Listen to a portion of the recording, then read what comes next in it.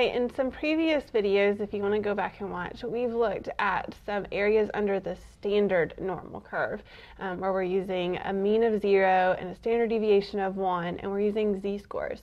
However, most of our data is not, well, really all of our data is not in that nice form. So how do we work with real data? How do we work with a real value? So I'm going to put a problem up here. All right, so we have a problem here with a tablet computer and a battery lifespan. A normally distributed mean and standard deviation are given, have to be given in any kind of normal distribution problem. So we're looking for this right here is kind of our key. So let's look. It's normally distributed. The mean is given. The standard deviation is given. So our variable here, we kind of have to decide on that, is the battery lifespan. That's our x.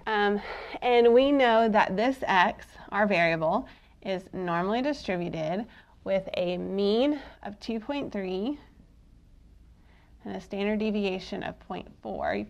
You see me use this notation in class. Remember that it's referring to the n stands for that it is normally distributed, the variable is normally distributed, and then I write the mean and the standard deviation.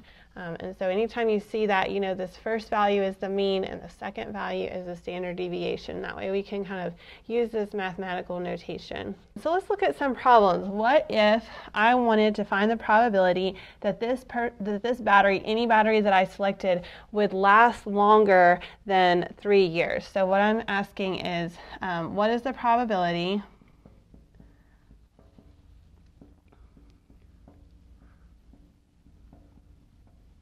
that the battery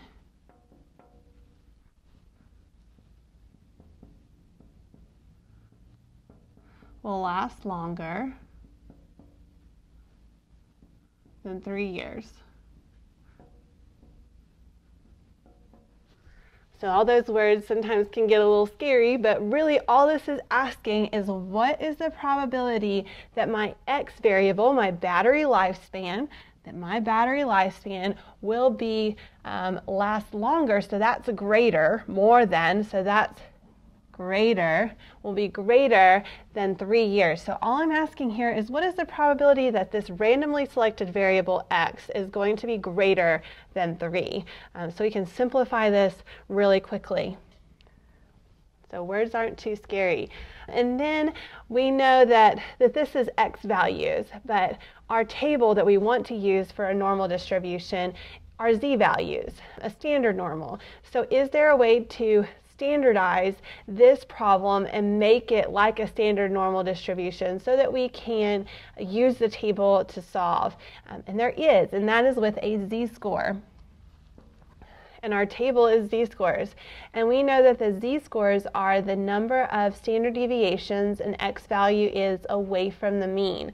So to find the number of standard deviations that I am away from the mean, I simply take the x value, I subtract the mean. That's going to tell me the distance between x and the mean. If it's negative, I don't like the word distance because sometimes it's negative, but that just means that it's less than the mean. And then it tells me if it's positive that it's greater than the mean. Okay, so which direction it is away from the mean, and the difference between the two values. And then to kind of standardize that and get it into the number of standard deviations, we divide by the standard deviation, and that's our z-score formula.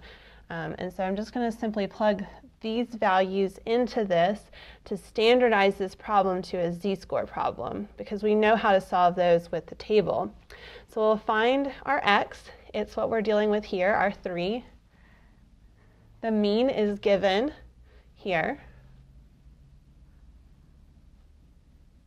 And the standard deviation is given here. And this gives us our z-score, the number of standard deviations we are away from the mean, and it happens to be 1.75. If we do that math.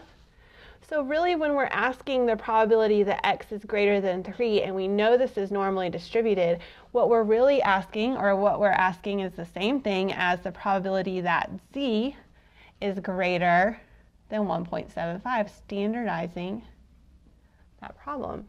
And now we're in a z-score problem, which we know how to do. And if you don't, you can look at a previous video about standard normal distribution, but you're just going to look up this 1.75 in the table.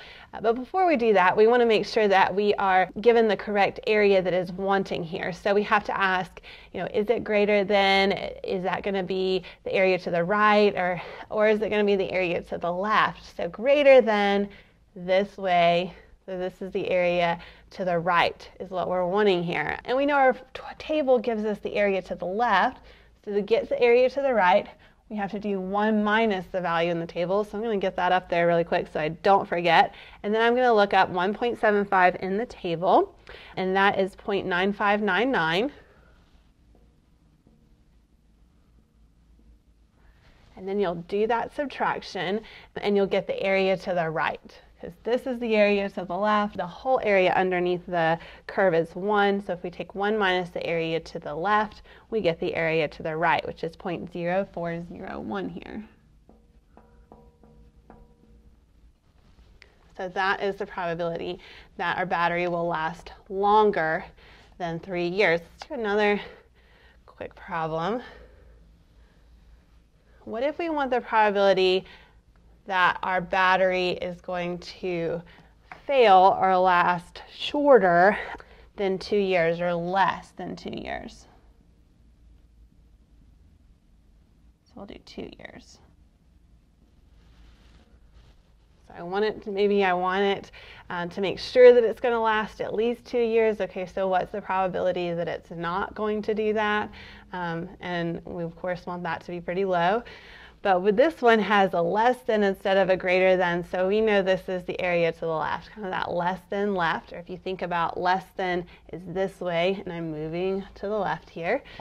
So here, reducing those words to some math, wanting the probability that x, our random variable here, is less than 2. Same procedure, we're going to find the z-score of 2 using that same formula that I just went over. So we'll take our x of 2, subtract the mean of 2.3, and divide by the standard deviation of 0.4, giving me the number of standard deviations I am away from the mean. And this one is negative 0.75 because 2 is less than our mean. So standardizing this x just like we did that last problem, it's the same as asking the probability that z is less than negative 0.75. First ask ourselves, do we want our area to the left or do we want the area to the right? Less than to the left, okay? And so we look up in the table gives areas to the left. This one's a little bit simpler. And then we can look it up in the table and immediately write it down, 0.2266. All right, so this is an area to the left. Okay.